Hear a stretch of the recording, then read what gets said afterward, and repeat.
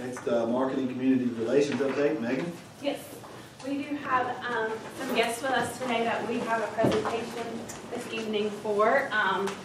Mr. Clinton and Gina Beeland. We are here to present you with a copy of the article you allowed us to feature CJB Industries in Valdosta Daily Times to share with our community just the wonderful operation and businesses that we have in our community. And so we're going to present you that so you can hang up, and Andrea's going to get the picture. Oh, cool.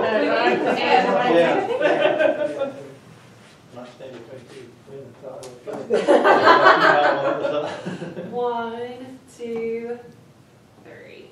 Perfect. Thank you so much. And we appreciate you. That's all you do for us. Thank you. So much. Thank you. You're welcome. Thank You're welcome. Thank you. We're flying out. Thank y'all very much. Good to see you. Thank you. Our quick visit. We take your Thanks. Thank you. Thanks. Thank you. Have a good day.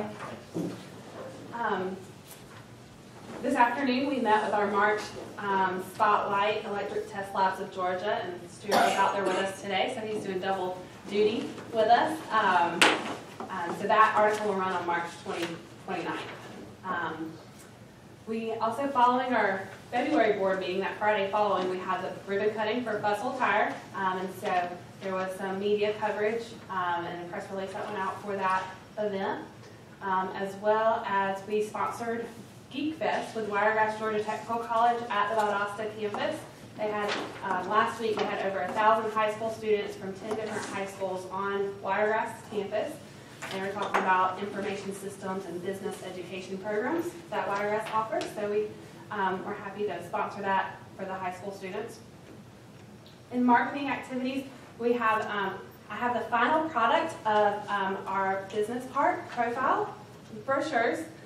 So from all the park aerials and renderings, we created each a business park profile. So these are the final production of those we're excited to have. As well as we have some intelligence components from GIS Planning, who does our Valdosta-Lowndes prospector site. So there are some new intelligence components from the data and demographic side that they have created that we're now going to be able to plug into our actual website.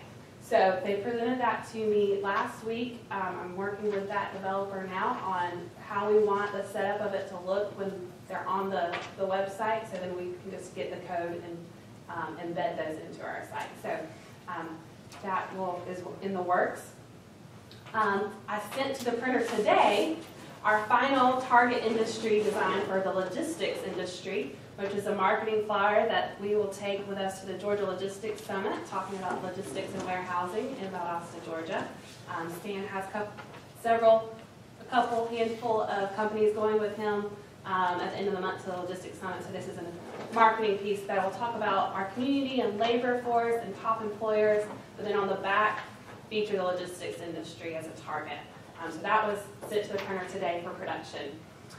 We are also starting creating a business retention action team flyer for us to work with our existing industries, to leave with them on our visit with all the resources and information available to them for existing industry. And then we have also a new software program we are implementing, Salesforce.com, to track our visits, track projects. There are some metrics and information we will be able to, reports we'll be able to grab from all the information and data we put into that. So we are in the process of implementing that, and we have a kickoff meeting tomorrow, Wednesday. Yeah, tomorrow with the company we're working on that. So that's the marketing and community relations update. And if I had just to highlight a little bit more about the Georgia Logistics Summit. So that's something that we've done for the last 3 years with our logistics company. And we basically started off hosting a table and inviting them to go with us and letting that be part of our existing industry outreach.